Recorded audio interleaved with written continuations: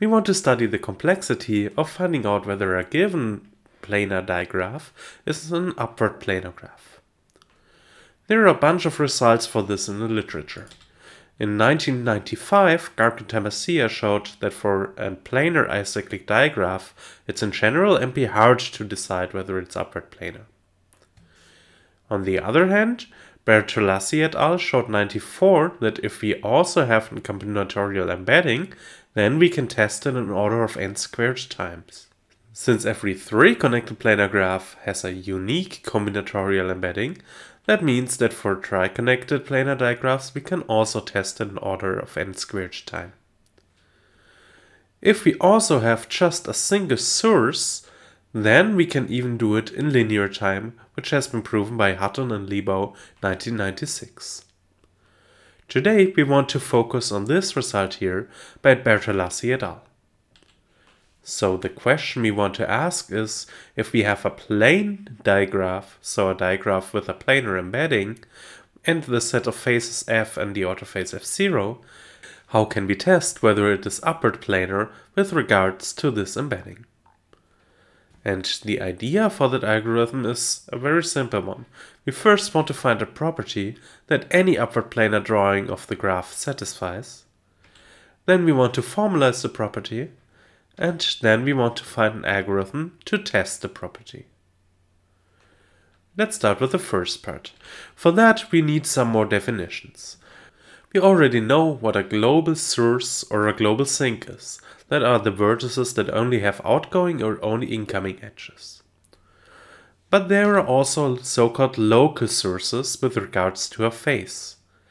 So if I look at a single face and a vertex only has outgoing edges inside this face, then it's a local source for that face. So for example, this one here is a local source because it only has these 2 outgoing edges. But also in this face here, this is a local source because we only have outgoing edges on this face, although this is not a global source.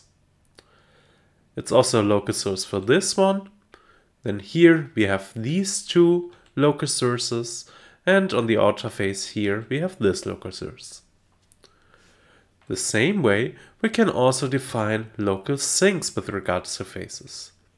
So here in this face we have these 2 local sinks. Here we have this one, here we have this, here this, and here this. Now you see that I've already drawn some angles in here. Now we will see that I already drew some angles here. For every local source and every local sink, we want to have a look at how large this angle is. And we say that it's small if it's at most pi or at most 180 degrees, and it's large if it's more than that.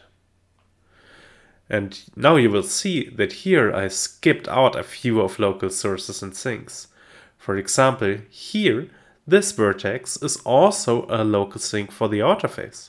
So on the outer face, of course, it also only has outgoing edges. But here it has a large angle. This vertex is also a local source for here, but it has a large angle. This vertex is a local sink here with a large angle. And these are local sinks on the outer face with large angles. Now you will see that all these vertices that have large angles are actually the global sources and global sinks. We now want to count for every vertex how many large angles do we have. In the same way we want to count for the faces how many large angles they have. And the same we want to do for the number of small angles. Further, we want to count for a face how many local sources does it have. And the number of local sources is actually the same as the number of local sinks. If you look at this face, for example here, let's say we start at some point, we move down, and whenever we start moving upwards we have a local source. When we start moving downwards again, we have a local sink. And clearly, whenever we walk around the boundary cycle of this face, whenever we change the direction to go up, at some point we have to change it to go down again. So for every local source, we must have a local sink.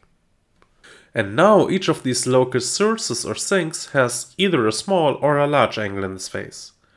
So the number of large angles plus the number of small angles is exactly the number of sources plus the number of sinks, or 2 times A of f.